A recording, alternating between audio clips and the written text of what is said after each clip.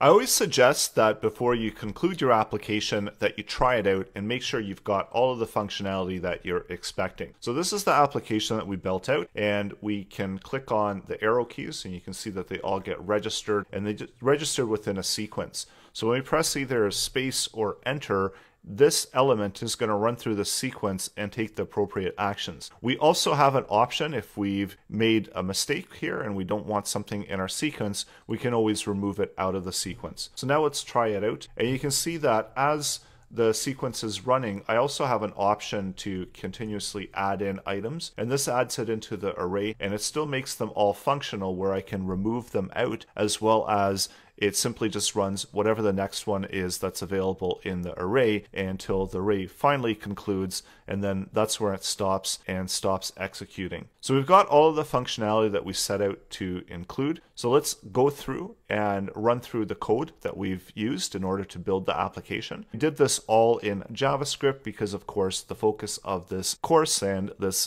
section is JavaScript. So we'll really want to focus on getting familiar with JavaScript, updating styles, creating elements. And one of the first things that we did is, so we've set up listening for DOM content loaded, and then we created an element, and that's this box here that we're going to be using as our element that we're maneuvering in the upcoming parts of the course.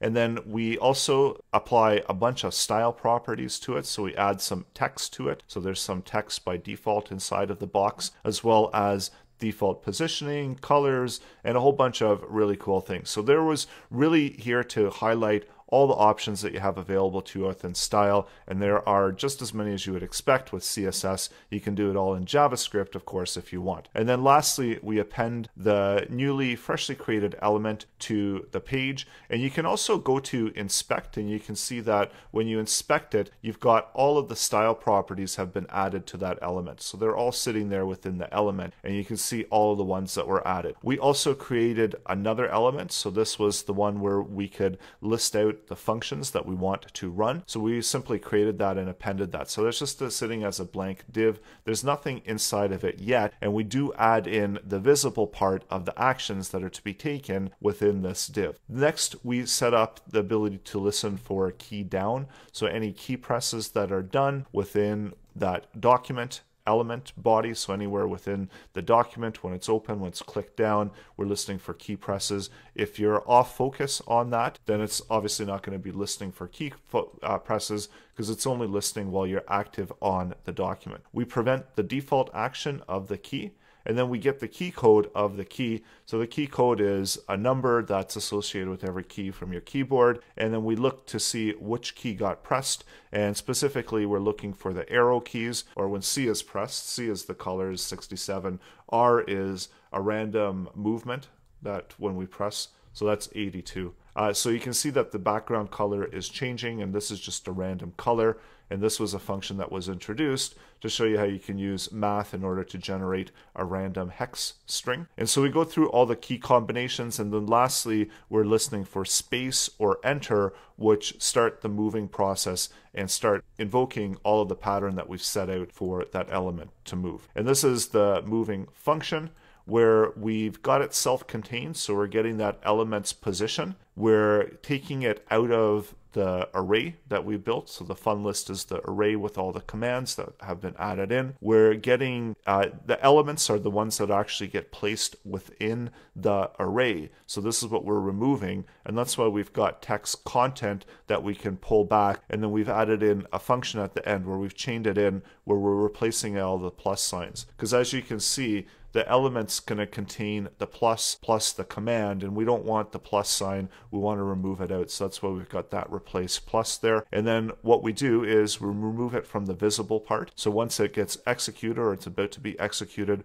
we remove it from the visible part. We update the inner text of the element to have move, and then whatever direction was presented here within the element. And then we look to see what the contents are, and we take the appropriate actions, so left, right, up, or down, and then we move the element and by adjusting the style properties, so the left or the top position accordingly. And we've got the original position within cur. So if we take the current left and we take our current width, then this will move it the full block over. So whatever the width of the element is, we're going to move it over one set. We also have a condition. So if we've got the set timeout, so this one will run mover again, and while funList length is greater than 0, it's going to run this block of code, and when that runs out, then it's going to run this block of code and return the function. We've got the timeout set to 300 milliseconds. You can adjust that as needed. So this is just the time between the movements, so you can actually see the movements taking place.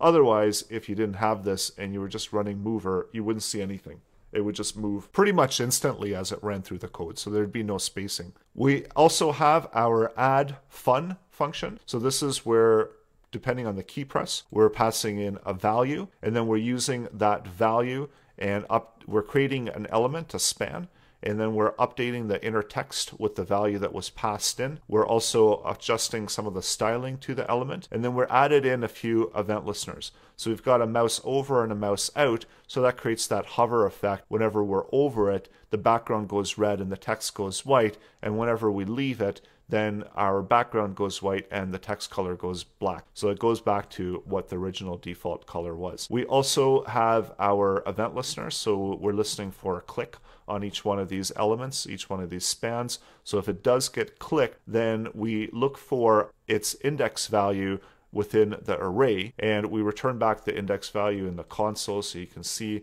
what index value was being presented in the array. And then we take that index value and we splice it out of the array, returning back the item, the element that we're removing out. So that's within the temp remove, so we see it there. And then lastly, we're taking my function list and doing a remove child on this. And this is the current element, so it could be, it's the same as the temp remove, as well as it's the same as the span. So you could use either one of those in order to remove it and select it from the my function list, and they're all going to work the same way because they're all referencing that same element on the page. Then lastly, what we're doing is we're appending the span to the function list. So that's adding it, making it visible on the screen, and then we're adding it into the fun list, and we're adding in that element that we created, so that's being referenced by span. And so every time we update and we have any key presses, you can see that it's updating the fun list array with all of the spans that are present on the page. And as you hover over them within Chrome, you're going to see that they light up because they're referencing those elements that are visible on the page. We also, earlier, we had another option to make the movement where we had go left, go right, go up, and go down. So from here, what we were using is the my block, and we were getting the offset left or the offset top, and doing the same thing as we're doing over here, where we're updating its position, whereas here we're updating the style with the current top and current height, and down here we're updating it and always subtracting 50. So the movement was slightly different in this case, but the effect is the same thing. So we still always have that option that we can go into our console and we can go right, and you can see that's going to move right 50. So there's a number of different ways to make the adjustment, and at the end of the day you're doing the same thing. You're updating that element's style properties,